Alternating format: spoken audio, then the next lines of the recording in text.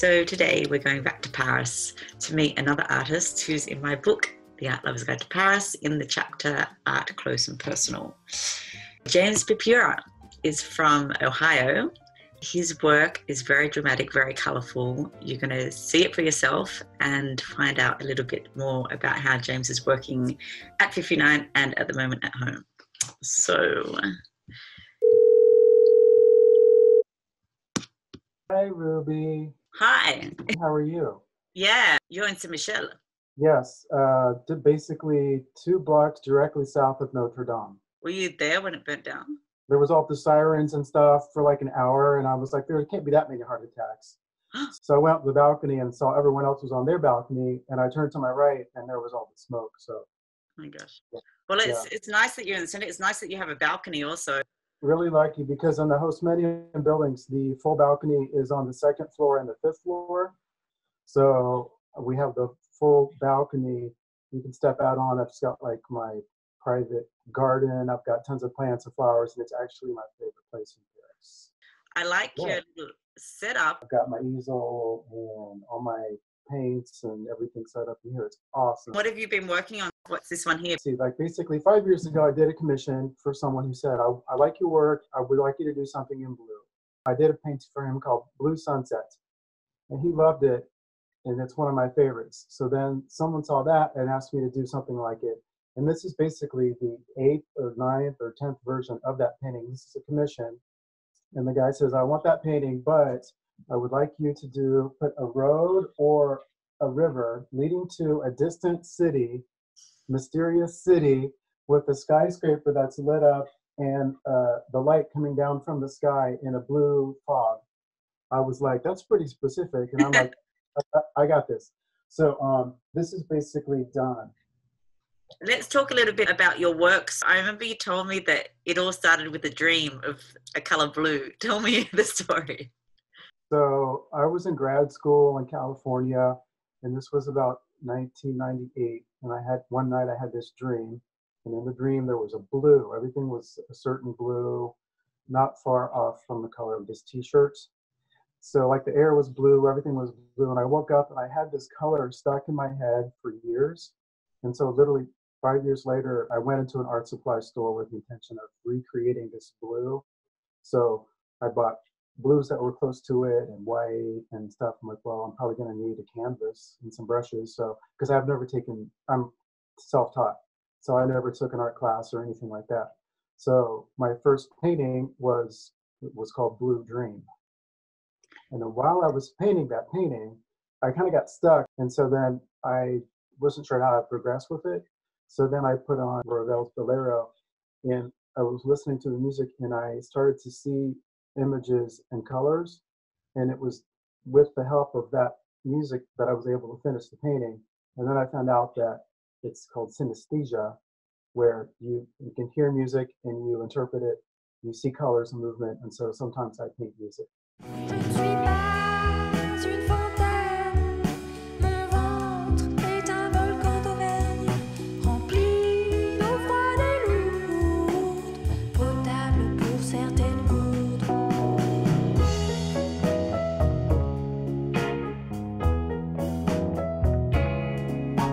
Tell me when you first got to Rivoli. I had to apply like 3 times because they kept losing my application. Third time lucky. And then I met Linda McCluskey there.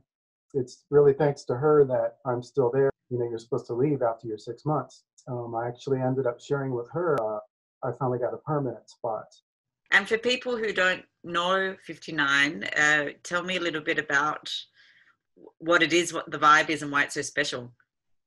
I like to refer to it as kind of like a museum where you can actually see the work being created, and it's like a place also where the artists are alive. Because I mean, museum, they're all dead. So it's a place where you can go and watch work being created in central Paris. So you don't have to go far out. It's right in the middle of town, and it's free. And it's just a unique experience for people to watch art being created and to see how it's done. Mm-hmm. And for the artists that are there, it develops a community. Yeah, it does. We're pretty tight-knit community. The most intriguing for me is to see people's reaction, because there's a lot of artists who they have an art show or something at a gallery and they're there for the art opening and they see that reaction and that's it. But where I am, we get about 4,000 people a week. So there's all kinds of people coming and going, different ages from all over the world. And so just to see the reaction, even if they don't like it, I don't really care, but it's just like to see what it does to them. Yeah, I remember Linda telling me also that she realized when she was at 59 that there were so many people that saw her work that some people didn't like it, but there's always people that did. And she realized that it didn't actually matter. The most important thing was that she liked her own work. She's exactly right, because, you know, in the end, that's what matters. If you like your own work, you know, don't really care what the critics have to say. Because, you know, sometimes I do landscape paintings, which are more like realistic and figurative. And some people really like those and they like the abstracts less.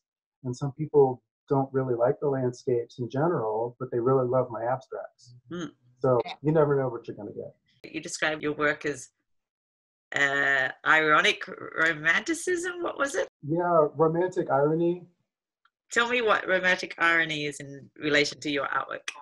For instance, there's a couple paintings I have of Paris where I've done where you've got like basically Place de la Concorde. There's the Ferris wheel, the crescent-shaped moon. There's dark purples and there's iridescent purples, and that was one of my favorite paintings. It's kind of romantic, but there's a certain irony in the images.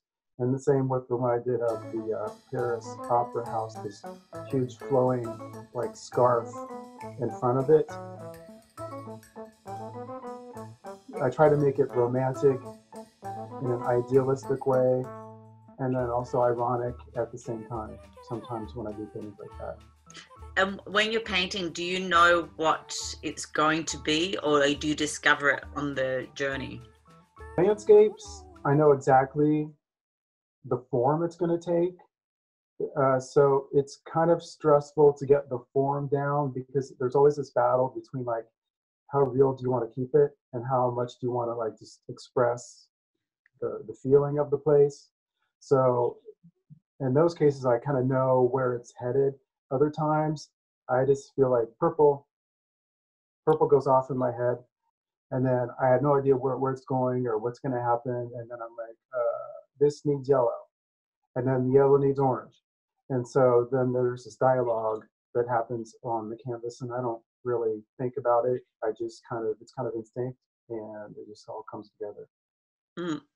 Talk to me about the zone that you go into when you're painting. Hours go by and I don't even know it.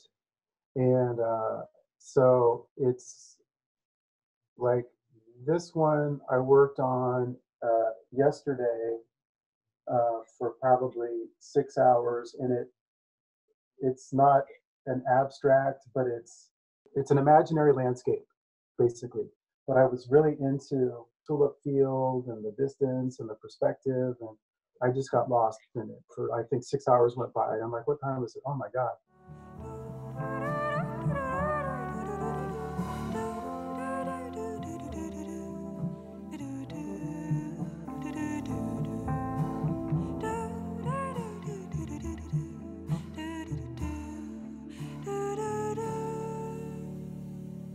It looks like a UFO is about to land in a field. Oh yeah, see, it could be a UFO. I don't know. It's what you see. That's important. I think when you look at a work, it's like it can be. People ask me, you know, what's it supposed to be, and I don't like to answer that question. I like to say, well, what do you see? So there you go. For you, it's a UFO. Mm.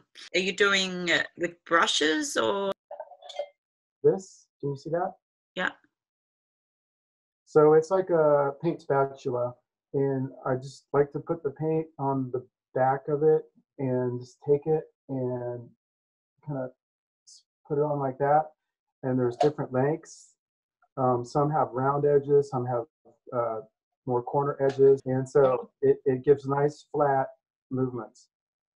And you can make super, super, super fine lines. I will put the paint directly on with the tube. Okay. I'll put it on my fingers first. Then I'll paint with my fingers. And then, of course, I have regular brushes. Mm-hmm. If people are at home and they want to start doing some artwork and they don't necessarily have a background in art, what tips would you give to get them going? No matter what you do, if it's not something you had intended on doing, you have to work with it and make it part of what you're doing and just kind of go with the flow. You're not like you're gonna get fired from life just because you made a wrong brush stroke or picked the wrong color. You know what I'm saying? It doesn't matter. So if you can basically accept that, I think if you can overcome that obstacle of the fear, then I think you're gonna have a lot more fun. I want to ask why you think art is important right now. As it's a vessel, it is a means to escape and to create and to free ourselves. So like when I did my series of 12 color pyramids, they kind of represent the struggle against confinement. So it was kind of therapeutic to do that by having very colorful canvases all day, every day. It served as an outlet. When this is all over, why should people come to Paris and go on an art excursion? I would say arguably the most important city for art, where all of the artists have come historically over centuries. And there are just so many museums, and there's 59 Rivoli, which is a place that doesn't exist anywhere else in the world. So that's an experience that you're not going to get anywhere else. There's just so much to see. And also Paris is very walkable.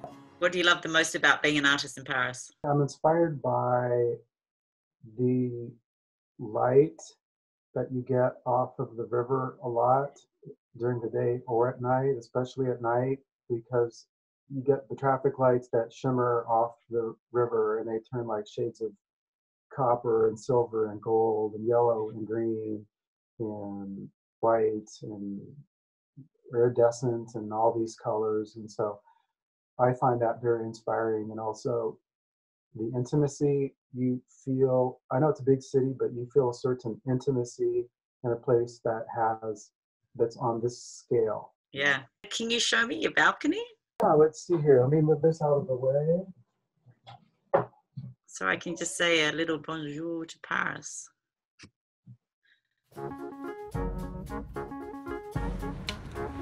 So, can you see? Wow. Like a very Parisian balcony. Yeah, the easel is right by the window, so I get tons of light. And then you can look down, and there's Place Maubert. Look at all your plants. Nice to be inspired by that view. What do you plan for the rest of the day? Can you see those 5? Yep. Okay, so I'm going to do 5 versions of the Eiffel Tower. Cool. Yeah, in tricolor. So each canvas, there's 5 canvases. They're going to be tricolor, and there's going to be 3 Eiffel Towers on each one. So that's a total of 15 Eiffel Towers today. That's a lot of Eiffel Towers. I better let you get to it. Yeah, I'll send you pictures when I'm done with these Eiffel Towers. Fantastic. Can't wait to see them. Okay. Thank you. Good day.